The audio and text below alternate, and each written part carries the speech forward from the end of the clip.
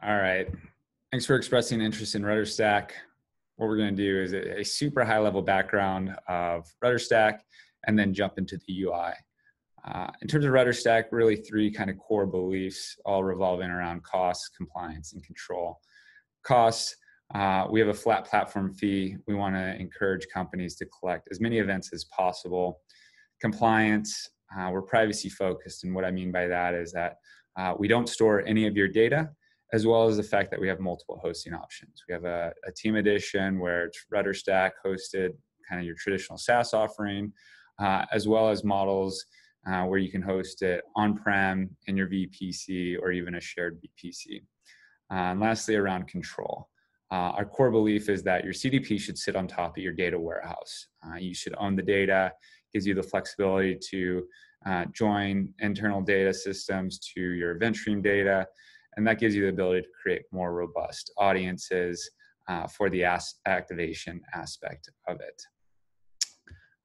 What we'll do now is I'm going to go ahead and switch into the UI and just run through a quick example of how easy it is to set up a destination. You'll see that we have pretty much all the major SDKs, Android, iOS, JavaScript, server-side SDKs. And what we'll do is, let's say that I want to connect my Android device to Snowflake. We use Snowflake internally. All you'll need to do for that process is you'll just select the source. You'll go ahead and add destination. We have about 45 destinations, adding 1 to 2 every month or so. We can also prioritize destinations if there's something that is needed that we don't currently offer. So select Snowflake, give it a name, and then you just go ahead and plug in your credentials. I'm just going to put in some characters.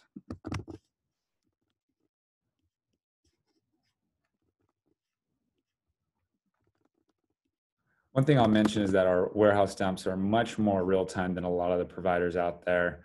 We do dumps every 15 or 30 minutes versus typically we see every 6 to 12 hours. One other feature that we include is the transformation feature.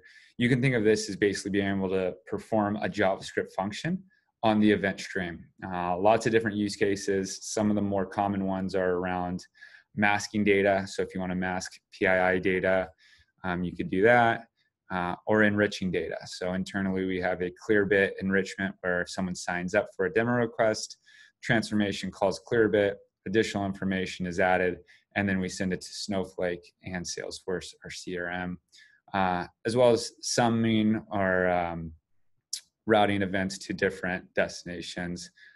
Some customers will use a transformation to sum 5 events into 1 event, and then send that to Mixpanel or Amplitude just to save costs on the downstream destination. And as soon as we click next, we have now officially set it up. So if you come here, you'll see that data is flowing from the Android device to Snowflake. Obviously, this is super high level. Would love to go more in depth. If you'd like to set up a call, we can discuss pricing, options, support, and hit on a lot more features that I didn't have a chance to cover. There's a live debugger in the UI. We can touch on architecture, how we differ from a lot of the other vendors out there. Thanks for joining. Bye.